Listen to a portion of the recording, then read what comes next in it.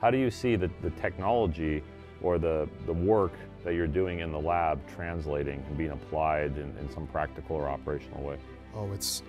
that's one of the reasons why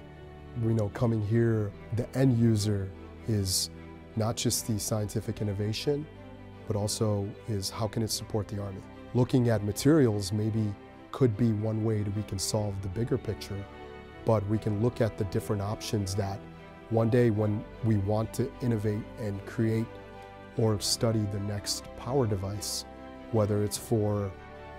munitions, for geo-tracking, or processors on the munitions, you need power. You need power to make things happen, because everything we do is not only training the future generation of officers, they're going to be critical problem solvers, but they're going to be able to understand the technology and the end user at the same time.